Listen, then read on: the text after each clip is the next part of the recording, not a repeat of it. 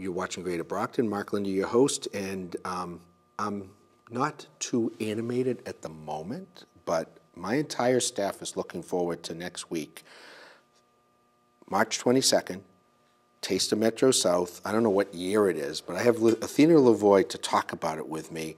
I have everybody, I have a staff member whose birthday I heard is that day, and he asked me to work on his birthday. So we know it's great. We take that as a compliment, for sure. Tell us about it. It's a different location. The one thing we want to stress, you and I were talking about, that is at the Massasoit Conference Center. Correct. Okay, which is a nice place. I'm biased. I teach at Massasoit. I love Massasoit Conference Center, and it has a lot of room.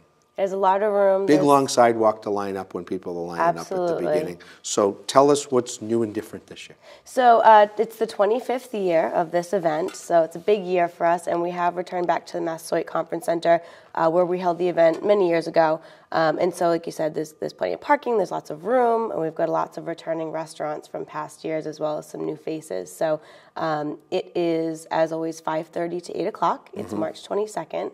And we've got over 40 different restaurants and organizations that'll be there serving samples of their food and drink. And tickets are still available. Okay, and the best way to get the tickets is how? MetroSouthTaste.com.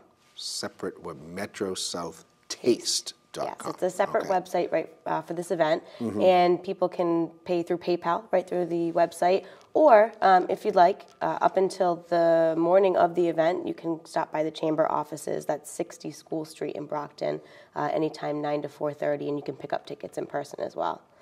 We also will have tickets available at the door. The event does tend to send out, so I would encourage people to get their tickets ahead of time, but if you don't, then we should be selling tickets at the door as well.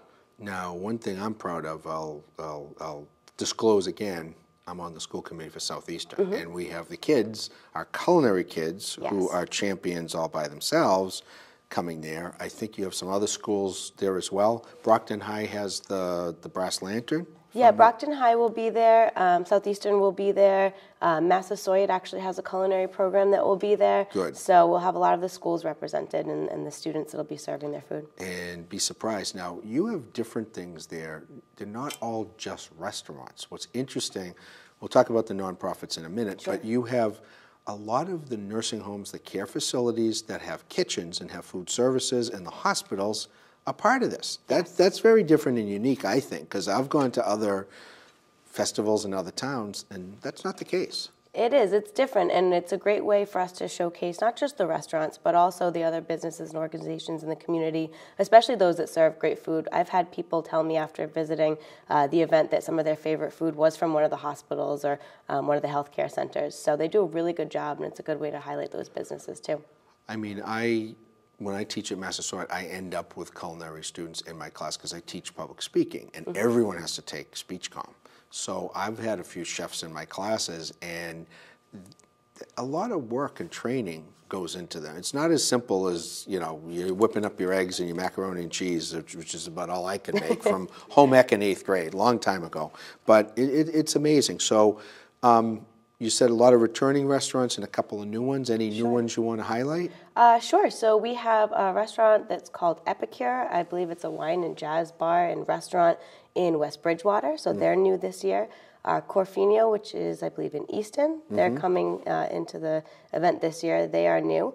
And then we have a lot of returning restaurants, too, like your JJ's and Petty's and a lot of places that serve desserts and cakes and cookies, so it's not just your entrees and your apps. There's going to be some sweets there as well. Well, you can start with dessert and backtrack. You could do that. Is there a chocolate fountain there again? Do you know? This year. No, not okay, this year. We've had that before. But plenty of sweets. But plenty of sweets, and obviously there is plenty of parking because, unfortunately, one of the icon favorite restaurants in Brockton closed in Brockton, Christo's, but there's Christo's to go, which is in Whitman. And they will be there. They'll be there so they'll have serving the Greek salad probably. I don't know what they're serving yet. It's a surprise. We'll see. Okay, well, that's good. Surprises are good. And one restaurant that I happen to like in West Bridgewater, right on the West Bridgewater-Brockton line, is Nico's. And they're Greek. They are, and they will be there as well. They were there last year for their first year, and they'll be there again. Frida's, I think, was on Frida's the will list. be there, yep. Okay. West Bridgewater. I've been doing recruiting for you, too. There's a new restaurant in Brockton. I don't know if you have them there yet. There's a place called Thai Theory. It's a Thai restaurant that just opened up. They had a nice press article like 2 weeks ago. They Yes, there? I've heard of them, but they haven't signed up yet. And I told them. But I believe that you did. I figured you were packed already. But Yeah. you know, if you want to be, that's the place to be. There were other competing events that were going to go on that week, and I think everybody stayed clear of that date. I know the mayor's doing his State of the City address on Friday, the 24th, and one of the original dates he had on the list was the 22nd. I said, well, I don't want to say, sorry, Mayor, we can't cover your event, but can you move it? Can you have it on a different day? We have a Because lot the of mayor's people that always come. there. You got this is like everybody goes to this event, and people come from all the surrounding towns. Your chamber area is a big area, so Yeah, we're people 18 come. different cities and towns, and we have probably between 500 to 700 people that come to this event every year. It's a huge event, so we like to see our members there, but also just members of the community, people that are out there buying tickets to come specifically to this event. High school kids there performing? Jazz band, yes. Jazz band from The jazz Brockton band High will School, be so that's there. always a lot of fun. They are a huge draw. They do a great job every year. So they will be there. We also have a saxophone quartet, and I believe at least one of the members was a previous faculty member over at the high school music department. Okay. So they'll be there. And then we have the African drum band from Bridgewater State University coming back. They were there last year, Wow. and they're a lot of fun. So there's always something new and different. There's stuff that's similar, but we're strategizing right now on how to cover the event, okay?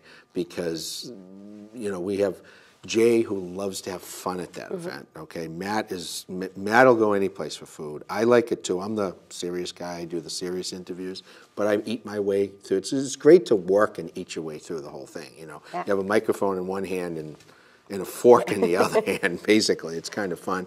Now, a lot of the nonprofits are there, too, to talk about their programs. Symphony, maybe? Yes, the Brockton Symphony will be there. I was looking at the list earlier this morning. Who else? So we have, as far as nonprofits go, there are a couple of different places.